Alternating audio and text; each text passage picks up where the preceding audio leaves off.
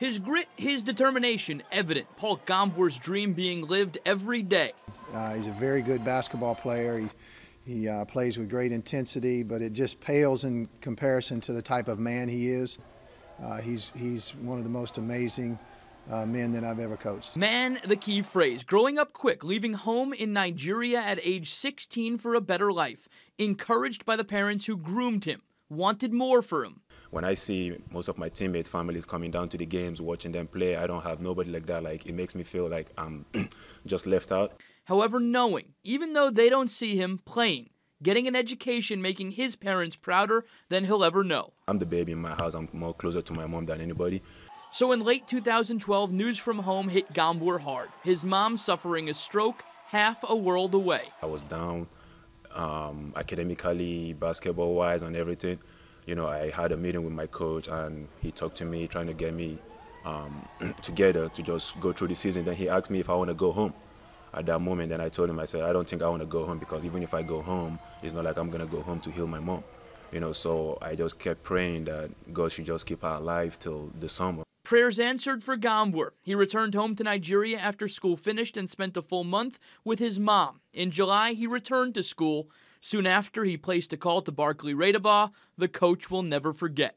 Paul was just weeping on the phone, and I didn't have any idea what was wrong. And when he was able to tell me, he had lost his mom. She means everything to me. She's my world. She's my sunshine. She's my happiness. You know, and I'm sorry, I'm very dry feedback. Yeah, she means everything to me, and knowing fully well that she's no more there for me to like talk to me, to advise me, to tell me what I need to do and what I don't need to do, it hurts me a lot. Upset and alone in North Charleston. And then we were able to get him home. We got him on a flight the next morning. There's an NCAA rule that allows you to pay for a flight if you lose a family member, and our university stepped up. With CSU's assist, he buried his mom, then rebounded. Gombour returned to CSU for this season, a new man, a changed man. Even more of a man than he was, his new goal, not only to play, but to honor and remember. Whenever I get on the floor, I'm playing for my mom. No matter what happens, even if I play good or play bad, I'm just dedicating every game to my mom and just honor her for being my mom and giving birth to me and taking care of me for 9 months.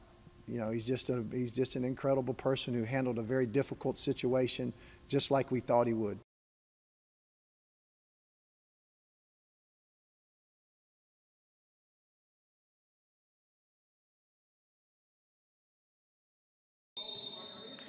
Not a stretch to say Son Nimley elated for the first day of practice. Most not excited about the two-a-days physical torture fatigue. Nimley will take every minute of it. It would mean the world. It would mean the world to me. It would mean the world to my teammates, the seniors that came in here with my freshman year. And I know it would mean the world to Coach Ray, and, you know, everything he's done for me as a player. You know, I just want to, you know, do something for him, you know, leaving out here, at least make the tournament one time. To realize the journey, you have to go back to January. What seemed like a normal game day basketball injury changed at the doctor's office the next day. The first diagnosis was grim, from 18 months to career over. Doctors told me I probably wouldn't be able to play again. You know, I talked to my mom, you know, she cried. You know, I had a lot of emotions going through it, but, you know, I just stuck with it, you know, kept my faith. My teammates behind me, my coaches were behind me. Going against the odds, nothing new for Nims. He's listed at 5'8". That's a stretch. Success in D1 college basketball, far from a stretch. An elite player in the Big South making his mark nationally. A bum knee certainly not going to hold him back. Just thinking about, you know, where do I go from there if I don't get to play basketball again. So, you know, that was going through my head, you know, for the first about a month, you know, before the surgery, until I finally found the doctor that told me that he could have me back. But even at that, you know, I was still thinking, you know, it could be unsuccessful. Back on the court, but not his former self on it yet. His speed and quickness have dropped a little bit. He's still now quick. On a scale of 1 to 10, Sa was a 10 quickness-wise. For Son Nimley, it's been a grind. It's been a scare. It's been a challenge. But for every challenge, the payoff from overcoming it, twice as nice. For Son Nimley, that's a senior year of basketball. It's a miracle that he's out there. It's really just a miracle that he's out there. And we're just going to enjoy it every day and just pray he gets through the season. And once he wants to go on and play professional basketball, and the doctors think he can do that. Not much this athlete of the week can't pull off.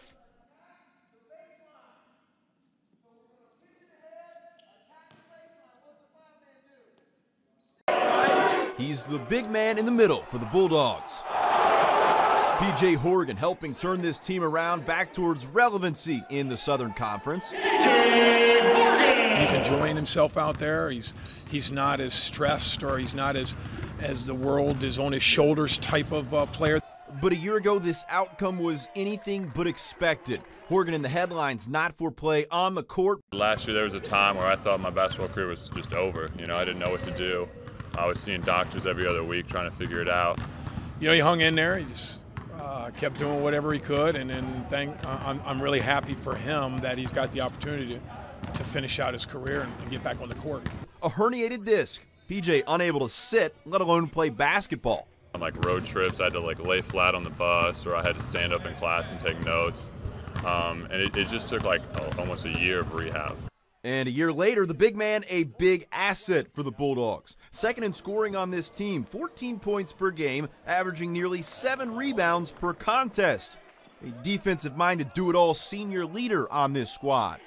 There was never a point where I wasn't going to try and come back, except when the doctor kind of said, you know, you're not going to play anymore. I said, okay. But, I mean, as soon as he told me I could, you know, I was just going right back at it. But that back's still an issue. PJ says he's in daily treatment sessions that last an hour and a half. Is it worth it? Absolutely. Wouldn't trade it for anything. In Charleston, Darren Stoltz for Sports 4.